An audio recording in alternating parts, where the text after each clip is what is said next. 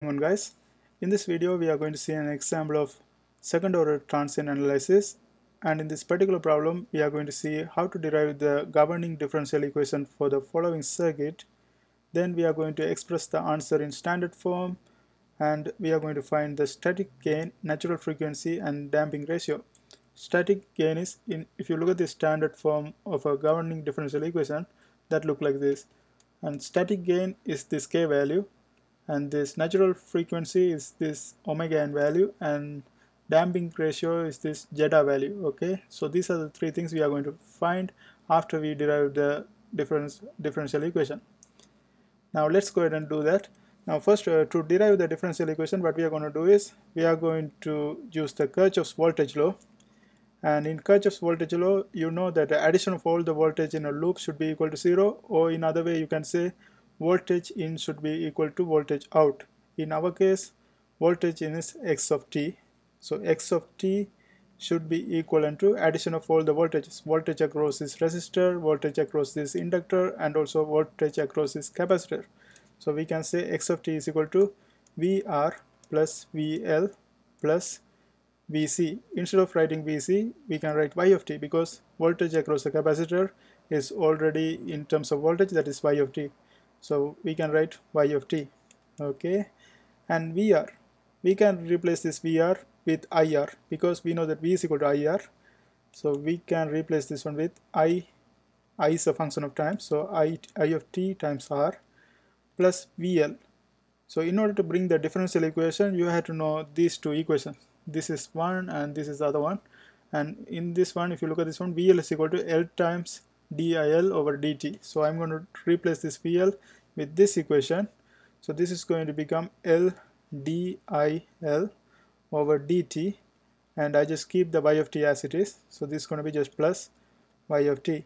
Okay, and also I of t, we can replace I of t with c dy of t over dt. So this one is going to become c dy of t over dt. Then if you look at this one, if you look at the current going through the resistor and the inductor, it's the same current, right? Because this is in series, so the current is going to be equal. So instead of writing DIL, we can replace that one with DIT, because IL is equal to I of t. Okay, so and we know that I of t is equal to c dy of t over dt. So if we do that here, this is going to become L d square y of t divided by dt square. Okay, I just plug this I of t value here, and also this one multiplied by c. So we are going to have LC d square y of t over dt square, and then here we have y of t, and all of them are equal to x of t. And now we have a second order differential equation, but this is not in standard form because of this coefficient in front of this second order. To have the standard form, we had to get rid of this LC, right? Because in second order standard form, we shouldn't have any coefficient in front of the second order. So we had to eliminate this one. To eliminate this one, what we are going to do is we are going to divide everything by LC. And if you do that, this is going to become 1 over LC x of t times, if you divide this one by LC, and also I forgot to put one thing here, we have a resistor already. Okay, because we replace I of t with this one, but the resistor still remains here. Okay, R of c dy of t over dt.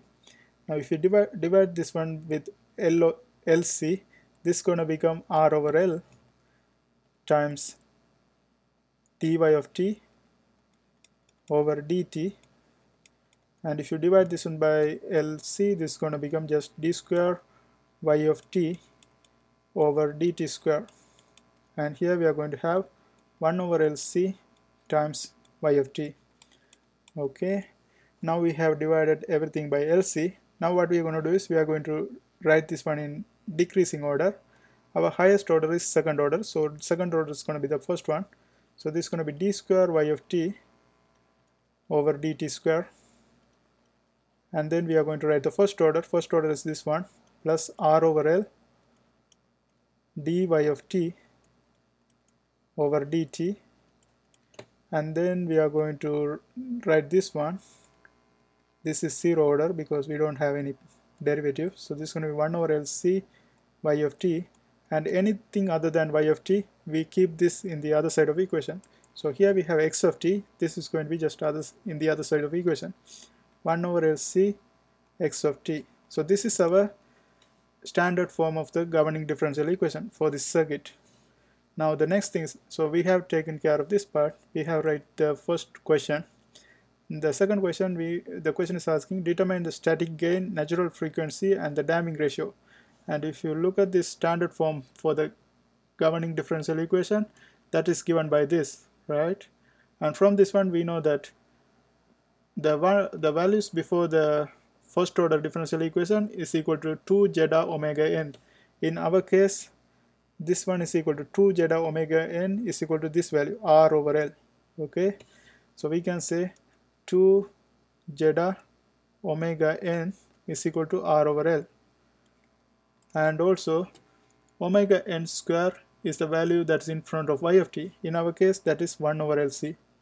Okay, so we can say omega n square is equal to 1 over LC, and in the last one, k omega n square is the value in front of x of t. In our case, that is 1 over LC. So k omega n square is equal to 1 over LC. From this one, if you compare these two, k omega n square and omega n square, these two are 1 over LC. It means k is equal to 1. In that way only we can have the same value, right? So this k is equal to 1. So we have found out one solution, that is our static gain. Now using that, if k is 1, and we know the omega n square is equal to 1 over LC, therefore omega n is going to be 1 over square root of LC. So that's our natural frequency. And the third one we had to find is we had to find the damping ratio.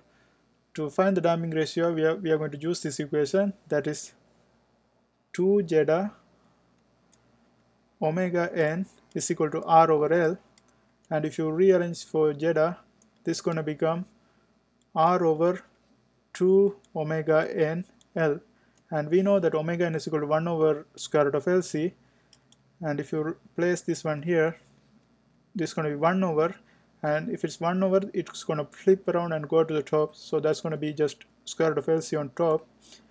And we can rewrite this one as, okay, let's write with a different color. We can rewrite this one as r times square root of L times square root of C, and 2 times L, we can rewrite this one as square root of L times square root of L. In that way we can cancel this square root of L on top and also this square root of L, and finally we will get r over 2 square root of C over L, and that's going to be our damping ratio. And that's how we do this kind of problems. I hope this helps. Thanks for watching.